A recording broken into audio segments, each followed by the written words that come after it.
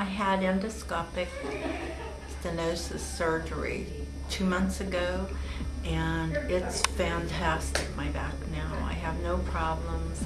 I walk better. I yesterday was out working in the yard and spent hours out there chopping bushes and trees, and continue to get better every day. And right off the bat, I knew that it was better.